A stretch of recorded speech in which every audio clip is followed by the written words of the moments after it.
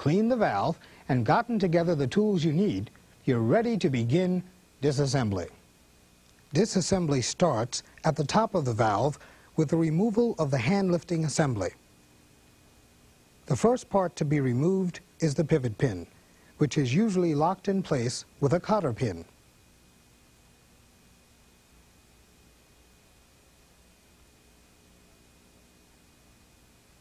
As with all the other parts you'll remove in the course of disassembly, handle these parts carefully and set them aside where you can find them later on. Once the pivot pin is out of the way, the lifting lever can be removed. Next comes the cap. The cap protects the top of the spindle, the lifting nut and its lock nut, and the compression screw. It's usually held in place by a set screw.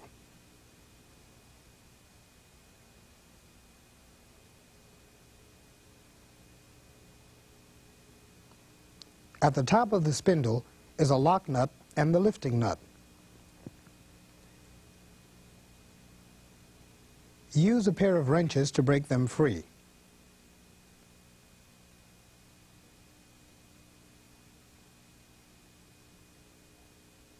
Then, turn them off the spindle and set them aside.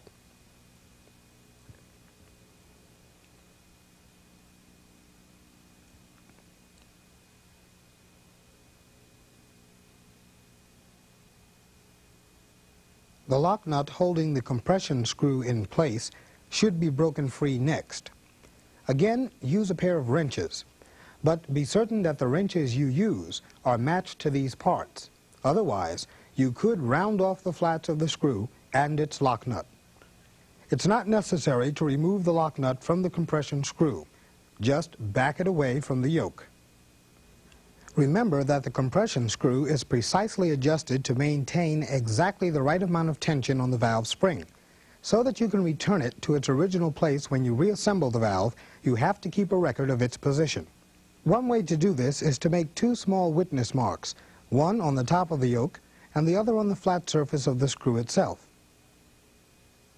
By setting a divider so that one tip is in each witness mark, the distance between the tips of the divider becomes your record of the distance between the witness marks. When using this method, it's extremely important to put the divider where its setting won't be changed, either by its falling on the floor or being picked up by another mechanic. To prevent any possible error when installing the compression screw later on, always make a second record of its original position. The easiest way to do this is to count the number of turns it takes to disengage the compression screw from the threads in the yoke. Using the witness marks as a guide, count each time the screw completes a turn. When the compression screw is loose enough, you can turn it by hand, but continue counting. Each time the witness marks pass each other, count another full turn. Stop counting only when you feel the threads disengage.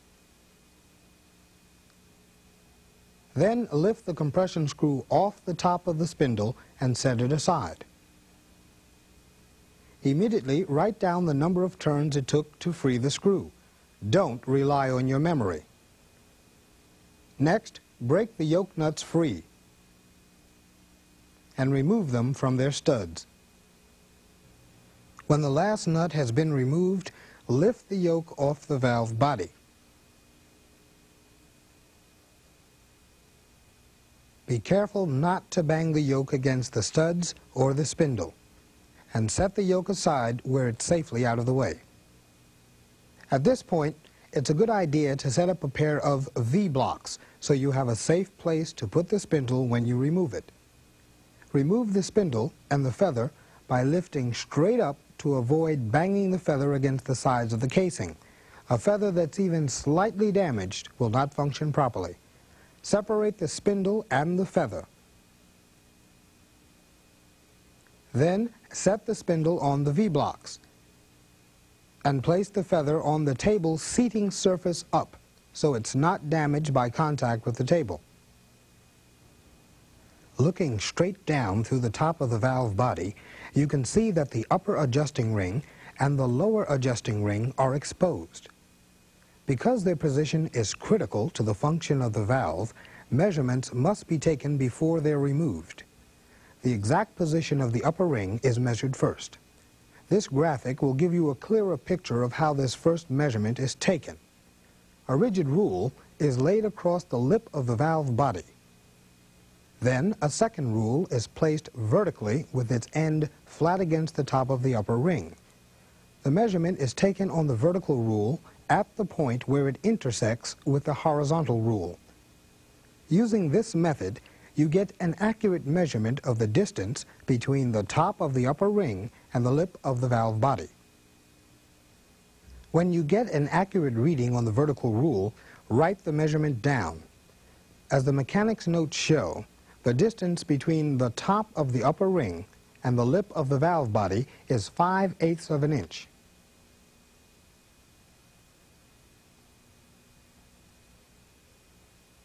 After recording this first measurement, remove the upper adjusting ring. This is done by first cutting and removing the locking wire that holds the upper ring and lower ring locking pins in place.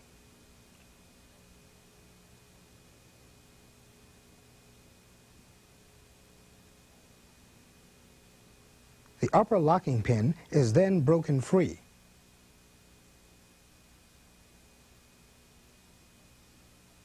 And removed from the valve body.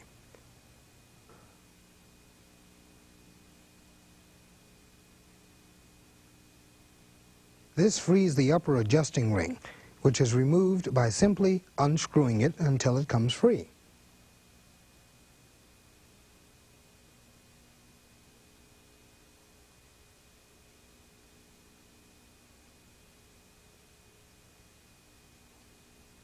Check the ring for any obvious signs of wear or damage. Then set it aside where it won't fall on the floor or get banged around.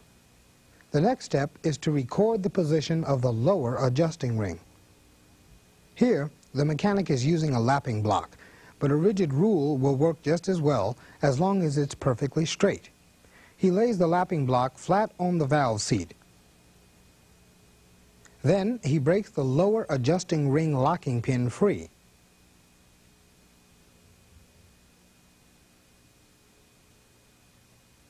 And removes it from the valve body.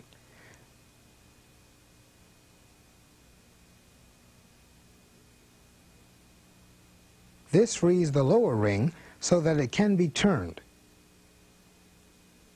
Next, the mechanic uses a screwdriver to reach into the valve body through the lower locking pinhole. Looking through the top of the valve, we can see that he's using the screwdriver to turn the lower ring. He carefully counts the number of notches that move past the pinhole as the ring turns. When the lower ring touches the lapping block, he stops.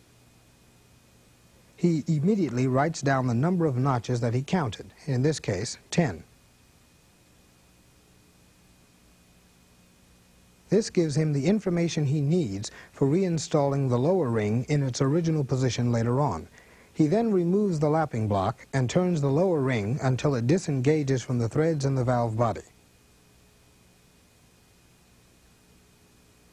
He removes the ring, briefly inspects it for obvious signs of wear or damage, and sets it aside.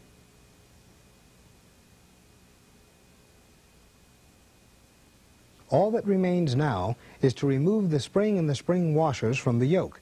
This is done very simply by tilting the top of the spring outward.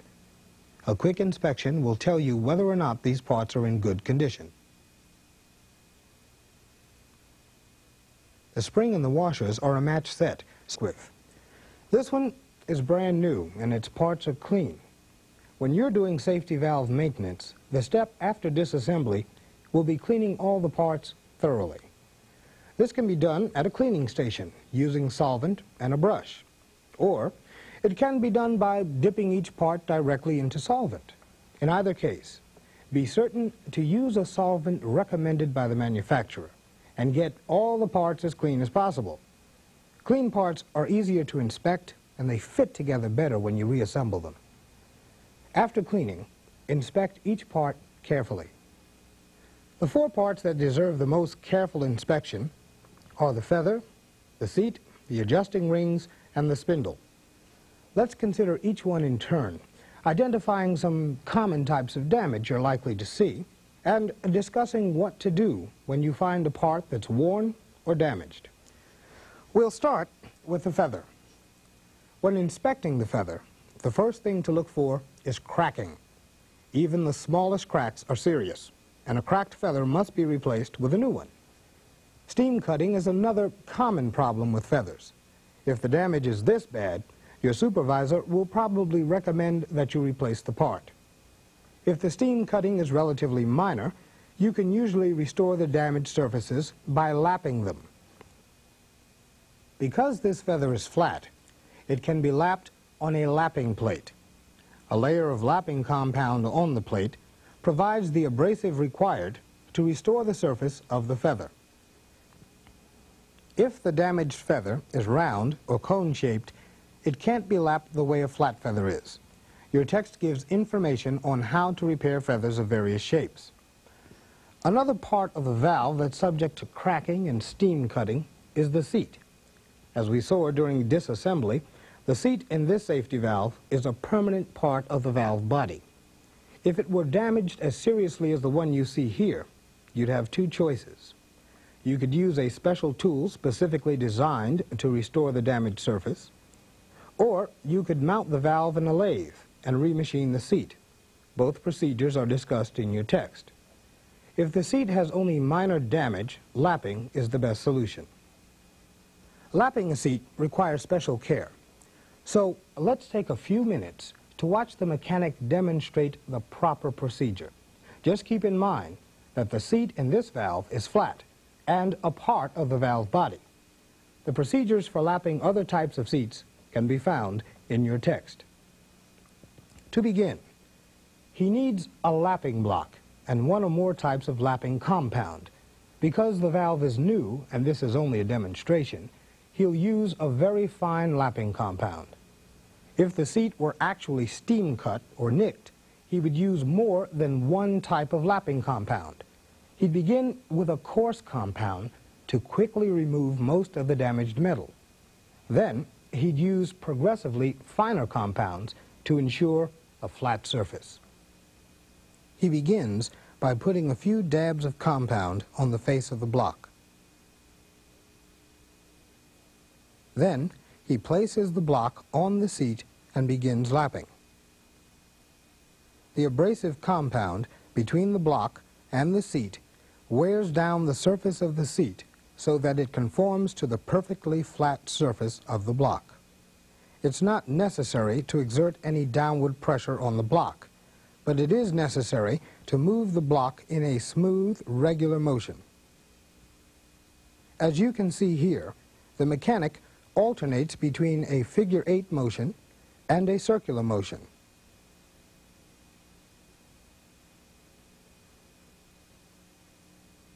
When he feels that he's achieved a smooth, flat surface, he removes the lapping block and cleans the compound off of it. He then uses solvent to rinse the compound off the seat and other internal surfaces of the valve.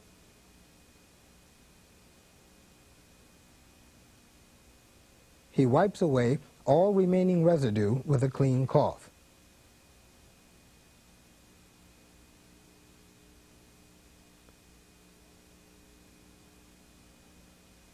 A flashlight helps him to inspect the seat for any nicks or uneven spots.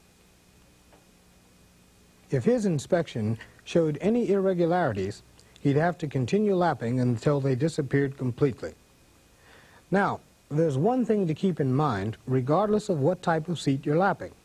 Because the lapping process removes metal from the seat, it's likely to change the set points of the valve.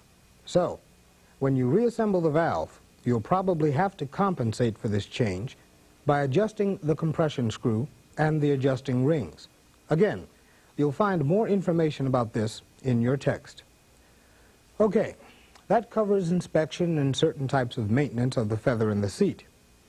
Now, what about the adjusting rings and the spindle? Well, the adjusting rings are subject to nicks, cracks, and steam cutting just as feathers and seats are. But such damage is less likely in adjusting rings. Nonetheless, the rings must be inspected carefully to ensure that they won't fail during normal valve operation. If you find a ring that's damaged, it's usually best to replace it. That brings us to the spindle. The spindle is among the most critical parts of the valve. It's also one of the most likely to be damaged. The most common type of damage to the spindle is bending, caused either by careless handling or by system pressure pushing upward when the valve opens. A bent spindle can lead to a serious valve malfunction. It can prevent the valve from opening, or it can prevent open valves from reseating when system pressure drops back to normal. To avoid such mishaps, manufacturers establish strict specifications for spindles. Depending on the size and the type of the valve, a spindle might be unacceptable for use if it's bent as little as 1 1/2 thousandths along its entire length. The most reliable test of the trueness of the spindle is a runout reading. The runout reading is an essential part of any safety valve overhaul, so it's a good procedure to see demonstrated. During disassembly, the mechanic put the spindle on a pair of V-blocks, so he already has a head start on setting up for the test. The instrument he'll use is a dial indicator mounted on a magnetic base. He sets the base beside the spindle and secures it in place. He presses the stem of the indicator against the surface of the spindle until the stem retracts about 1/4 of its length. He then sets the indicator so that it reads 0. Zeroing the indicator gives him a reliable reference point for taking the reading. Being careful not to bump the spindle or the indicator, he rotates the spindle very slowly, keeping his eye on the dial. Any change in reading indicates an irregularity in the shape or the straightness of the spindle. In this case, he gets a runout reading of about 1 1/2 thousandths. The spindle is slightly bent, but it's still within tolerances. This spindle, then, can be reinstalled in the valve, but if it didn't meet specifications, it would have to be replaced. And before a new spindle is installed, its runout must be checked to be certain it's within specifications. Of course, the spindle should also be inspected for cracks and other signs of damage. It's especially important that the end that fits into the feather be smooth and round. You see, this end acts like a ball bearing inside the feather, enabling the spindle to adjust when the feather lifts unevenly. Flat spots on this end can cause uneven contact and unwanted friction between spindle and feather. In this segment, we've looked at 4 important parts of a safety valve. We've seen some types of wear and damage that you should be on the lookout for, and some procedures to follow to correct such problems. But don't get the idea that the feather, the seat, the adjusting rings, and the spindle are the only parts of the valve that require careful inspection and maintenance. They're not. For a valve to function properly, every part has to be in top working order, and the only way to make sure of that is to inspect each part and inspect it carefully. So, before we go on to reassembling this valve, turn off the tape and read section 3 of your text.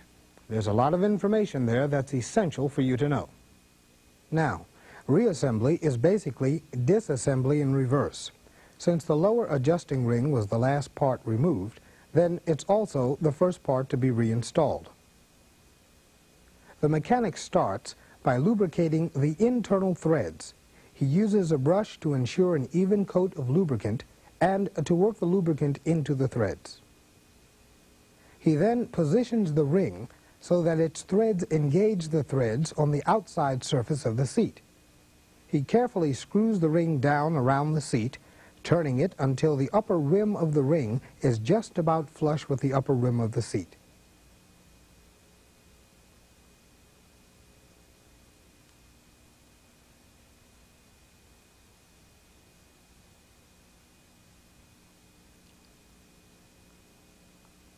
To set the ring in its original position, he uses the lapping block as a reference point, just as he did during disassembly. He first cleans the surface of the lapping block with a clean rag. Then he lays it flat on the seat adjusting the ring as necessary to ensure full contact between the lapping block and the seating surface. Next, he checks his notes. His notes tell him that he must turn the lower ring 10 notches below the level of the lapping block. Knowing this, he inserts a screwdriver through the hole for the lower adjusting ring pin and turns the ring counterclockwise until it touches the block. This gives him his starting point for turning the ring clockwise 10 full notches.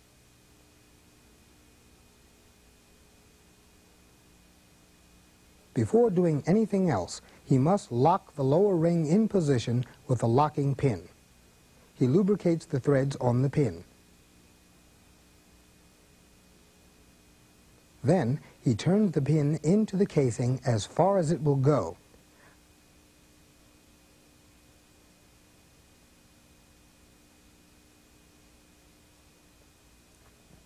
A wrench helps to tighten the pin into the notches on the ring. Now, he removes the lapping block and checks the lower ring to be certain that the pin is holding it in position.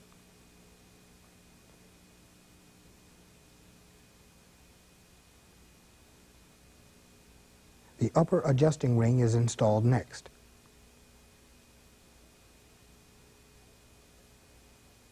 As with the other threaded parts of the valve, the threads on the upper ring are thoroughly lubricated to prevent binding or corrosion.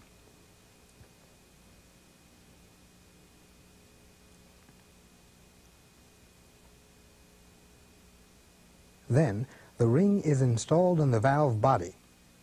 Notice that he first turns the ring counterclockwise. This helps him to mate the threads on the ring with the threads in the valve body. Once the threads engage, he turns the ring clockwise so that it threads downward into place. Of course, turning the ring like this only places it in approximately its original position. To be certain the ring is positioned exactly, the same measurement that was taken during disassembly must be repeated now. The mechanic checks his notes. For the upper ring to be in its original position, its rim must be exactly 5/8 of an inch below the lip of the valve body. To repeat this earlier measurement, he places one rule across the lip of the valve body and places a second rule vertically so that its end lies flat against the top of the ring. His first measurement tells him that the ring is too close to the top of the valve body, so he turns the ring clockwise to lower it. He then repeats the measurement. Obviously, the ring is still too close to the top of the valve body. As you can see, positioning the upper ring is largely a matter of trial and error, but no matter how many tries it takes, don't settle for a near miss. Installing the ring in its original position is essential for reliable operation of the valve.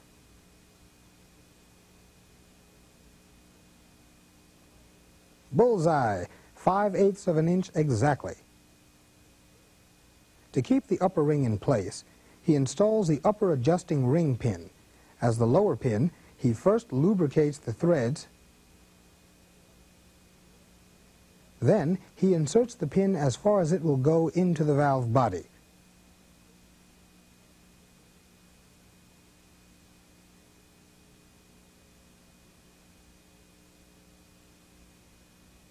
And uses a wrench to tighten the pin into the notches on the ring.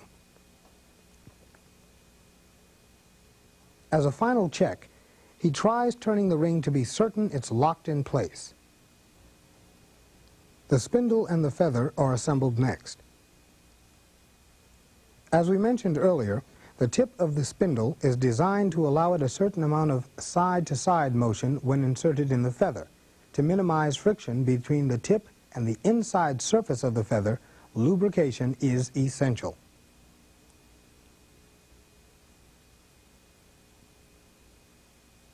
And once the spindle is screwed into the feather, it should be wiggled back and forth to make sure the movement is smooth and easy.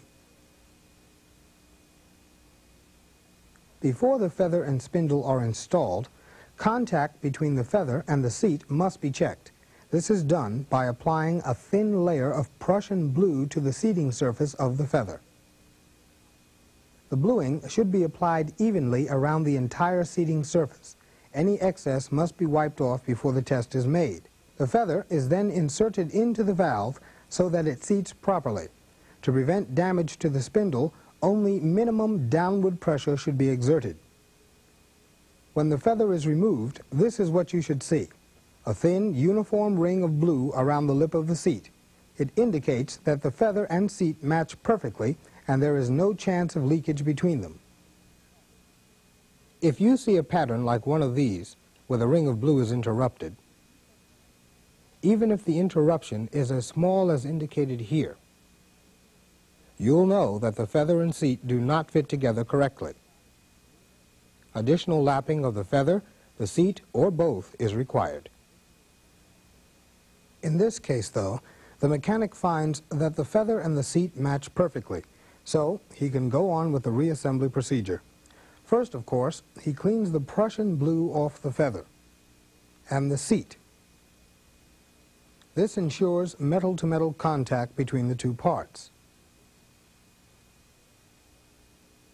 He then carefully sets the feather and the spindle into position. Next comes lubrication of the studs that secure the yoke to the valve body. When these lubrication steps are completed, the yoke is set in position on the valve body. Extreme care should be used so as not to damage the spindle or the studs by banging the yoke against them. The nuts are then put on the studs and tightened with a wrench. Remember to tighten the nuts in an opposition pattern. That is, tighten one nut, then the one directly opposite it, then the third nut, and the one opposite it. This ensures even contact between the valve body and the yoke. The yoke is now secured in position. This brings us to another critical point of the reassembly procedure: installing the compression screw. The threads of the compression screw are thoroughly lubricated.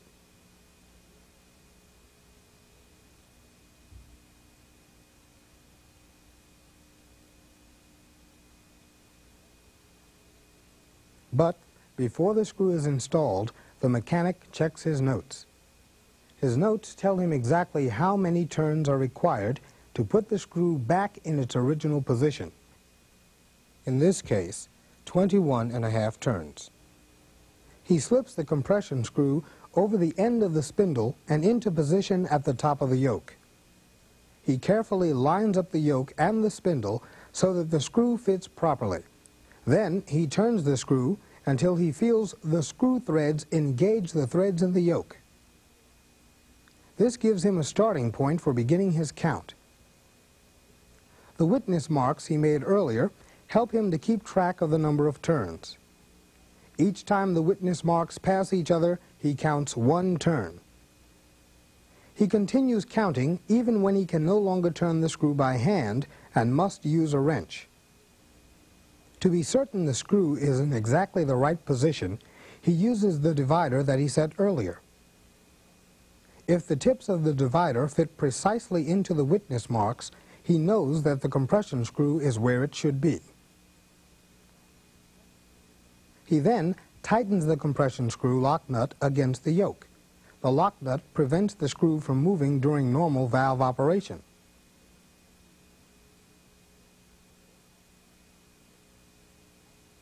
Notice that when tightening the lock nut, he uses a second wrench to hold the compression screw in place.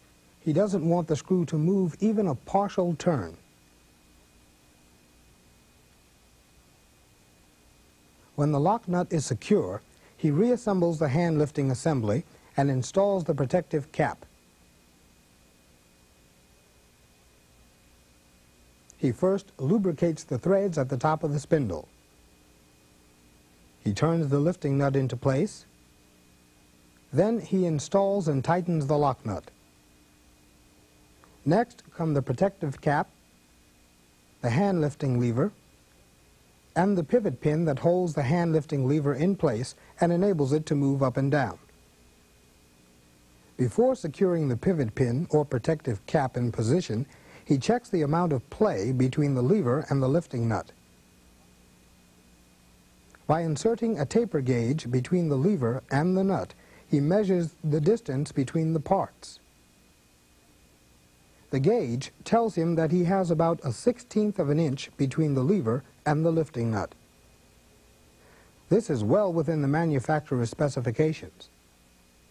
So he tightens the set screw that holds the protective cap in place on the yoke and installs the cotter pin that holds the pivot pin in position.